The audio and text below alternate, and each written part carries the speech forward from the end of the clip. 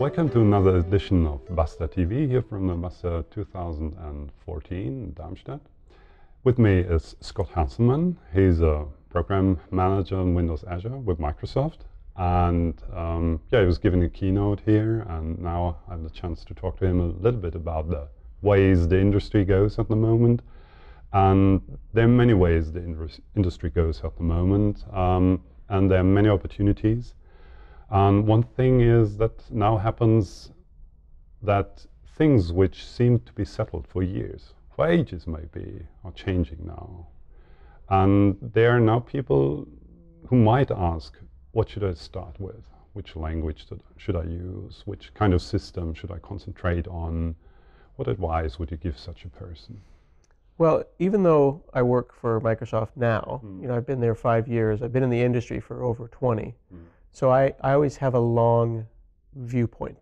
I'm thinking always 15 years, 20 years down the way. So I always say, bet on the web. So if the web goes a certain way, so goes everyone else. Even with app stores and mobile devices and Windows 8 and Chromebooks, the web is what's underneath all of those things. The web empowers those things. So if you were going to learn a new technology today, I would make sure that I started with, presuming you have computer science knowledge, web technologies. So JavaScript, JavaScript, JavaScript. If you know JavaScript, you can write web applications on the proper internet inside of a browser. You can write a Windows JavaScript application, like all the Bing applications and all the apps that we see. They're native apps, they're JavaScript. If you want to write something for Firefox OS, that's JavaScript. If you want to write apps in Chrome, that's JavaScript. So number one, JavaScript. And then the second thing I would say would be learn a systems language, some language that's being used in the enterprise, like C# or Java or something that lets you build large-scale systems. And I think with C# and JavaScript, under your belt, you have the power to build pretty much anything. Yeah. Okay, pretty much anything is a good point when you know for whom you are building it. There's just at the moment also a discussion running which says we have to do everything for the consumer. And other people say, no, we have to do it for the enterprise. And now you're making up both. You say learn a system language for the enterprise. Right. And learn a web language, JavaScript, to do all the parts which are visible, maybe. Right. Yeah. But what kind of mindset is demanded from such a developer who is able to do both? What do you think? Well, in the old days, we would talk about how I'm a middle tier developer, or I'm a data developer, or I'm a front end developer. And while I think there's a group of people that call themselves front end developers and do HTML and JavaScript, more and more I see the words full stack on resumes, full stack developer. And I always want to see what's one layer below what I'm looking at. So if someone teaches me a technology, I want to learn that, but I also want to lift up the lid and see what's underneath. So I think it's important to be a full stack developer, to be flexible enough to understand these things. Now you say that JavaScript would be the front end and the systems language would be the back end, but we're also seeing things like Node in the enterprise and C# on iPhones and Windows phones and Androids. So one could argue that while JavaScript is a front-end language and C# might be a back-end, it is possible these things might continue to flip-flop. So I like C# myself because I actually I'm going to give a presentation in a couple of weeks at another conference where I have an app that has a cloud component, an iPhone component, and a Windows component, and they all talk to each other using web standards. And I wrote the whole thing in C#. So in that case, there was no JavaScript involved. And I'm doing native Windows and native iPhone and a scalable cloud service, and I wrote it in one language. So it could be argued I could have done the same thing in JavaScript as well. That's why I think that those two languages are just so flexible that it lets you be a full stack developer. Yeah, full stack developer, that also means that you're not, say in the old days there was some ideas of there's the Windows world, there's the Java world, there's the open source world, there's the closed source world.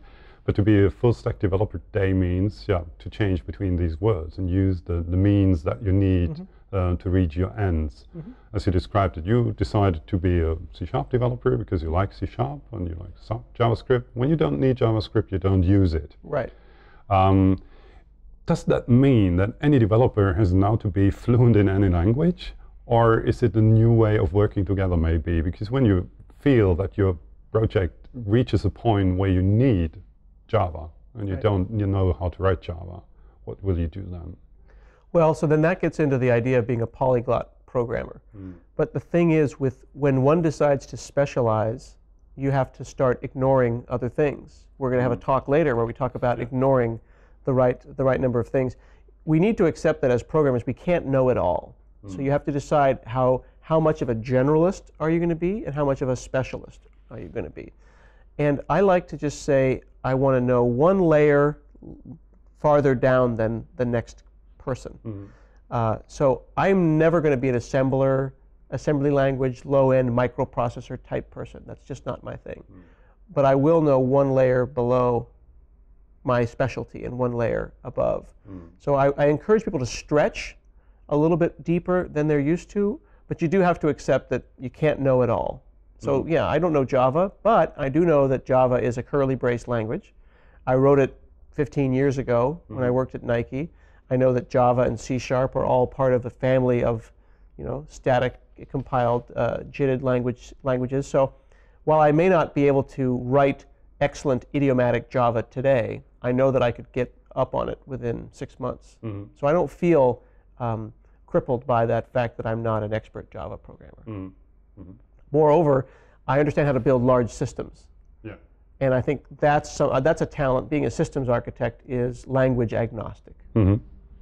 Yeah, that's an interesting point, because large systems, that's what appearing today suddenly, out of nothing sometimes. And that means dealing with a quite big complexity too. You have system architectures which are mixed together out of many different components, and they have to function and to serve one end. And there's a new kind of complexity appearing suddenly. Like, not only the languages are the problem, the question is which backend do I use, which client will I have? Is it only the browser? Do I need native apps maybe? How difficult is it to cope with this complexity, and are there strategies to cope with it? Yeah, I think it's extremely difficult, and I would even go so far as to say that it gets even more complicated when you remember why we're writing this software. It's for the business. Unless you're an academic or you're a hobbyist, fundamentally 90% of software is being written to support some business. So there's regulatory complexities and tax complexities, multilingual complexities. Ultimately, it just comes down to layering. You have to be able to hide some of these things. You work on a problem and then you abstract it away. But this is where working in teams is so important. I know that there's a number of developers that have made a lot of money with apps in the App Store that they wrote by themselves. That's one kind of software development where you're all alone, or you have a team of 1 or 2 and you write a piece of software, and it's great. But a different challenge is working on a team of 40 or 50 or 500 and managing that large system complexity and dealing with multiple cultures and multiple languages, both spoken language and programming languages and things like that. Those are people skills at that point. That's less about technology and almost entirely about organizational dynamics. Yeah. That's where the real complexity happens. Yeah. That's a good point, these organizational dynamics, because they are changing at the moment a little bit. There's a kind of transformation going on in the IT industry because of small companies, which are startups maybe in one way. They set up a group of people, 20, 30 people, and then doing something great, changing the world, or being bought for $90 billion like WhatsApp maybe. And they are doing something different suddenly. And now there's, on the other side, there are the enterprises, as you said. We're doing software because it's about business, and someone wants to earn money with it. Not only by luck, like WhatsApp, but also planned. And now there's these big enterprise doing things for ages now. And now I'm the developer in this enterprise and say, I want to do something different. I heard about the cloud. It seems to be interesting. I want to do something with it. But this has an influence then on the organization, because maybe my organization doesn't allow me to work with it. And I have the interest to do it because I see there's an advantage for my organization when I do it. And that may have a transformational impact on the organization too. How would you suggest, should someone start something like that? Maybe we call it a startup in the enterprise and say, hey boss, I want to do something. What's the way to do that? Well, every enterprise is different. Some are more stifling and kind of hold people down more than others. But when new ideas are to be expressed in a non-threatening way, this is when you're a junior engineer, you don't want to threaten the boss and their technology. I have found that setting up communities of like-minded people within an enterprise is a good start. Bosses rarely have a problem with you making a brown bag lunch to talk about a new technology. So if you worked at a company and you wanted to introduce Xamarin tools, let's say that you're a C# shop, you do your stuff in native Objective-C, and you want to introduce C#. You could write a report about it, you could talk to your boss about it, but another idea would be to have a brown bag, a community get-together, where we all have our lunch and we watch a presentation on it. And you kind of slowly introduce this idea, and this is my opinion, to the point where the boss thinks it was their idea. I was giving the architecture workshop, the pre-con workshops, and a lot of the times this question of these soft skills come up. Architects and software engineers rarely remember how important it is that you manage perceptions and you are a good team member and you're kind and you're thoughtful and you remember that everyone has a different goal. Your boss wants to look good to his boss and to her boss and to the president. So when you're trying to introduce something new into a company, you have to think about, as an engineer, you're saying, well, this is the right thing to do. It's technically correct. But that's not what we're in the business of doing, technically correct things. We're in the business of selling widgets. So you have to figure out how to introduce your new idea in a way that supports the business, in this case, selling widgets. Is this going to lower costs? Is it going to increase throughput? All these kinds of things. You can't just go and push an idea on its technical merit and expect your boss to say, thank goodness you introduced us to this new technology. Yeah. Well, it's a good point. And that makes especially it sounds, you can't say to your boss, there's the cloud and it's vast and there's a lot of power. But the interesting thing is, what can I do with the cloud? Exactly. Yeah. So you as a developer have to know on both sides, the technical part and the business part, maybe. Well, I don't think you don't have to be an MBA, but you have to understand that we are here to support a business. The business might be widgets or might be healthcare, who knows. But if you try to push the technical correctness of something, you inevitably will lose when you get up to the business people. You have to give them what they want. What they want is efficiencies and happy employees and correct solutions. So when you think about, let's do the cloud, boss, have you thought about or do you understand what the regulatory issues are for your country and your industry and those kind of things? You have to do your homework a little bit. Yeah, doing your homework with the cloud. I would want to talk about the cloud. Yeah, I think most people don't yet understand what the power of the cloud really is. Not the technical power, but the impact on the industry and on the work of the people. What should a developer look at within the cloud? We don't talk only about Azure. We're really talking about the cloud in general. What should he, as a developer or she, look at for him or herself, and then in the end for his business?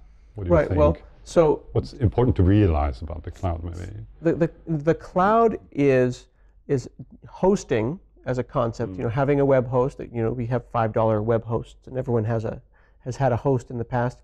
It's hosting generalized and made elastic. It's hosting with an API wrapped around it, such that rather than me logging into a web portal and making a new website like I've done for the last 20 years on a web host, but now being able to programmatically spin up a web farm of 20 machines and use them for testing and then delete them without having to call support.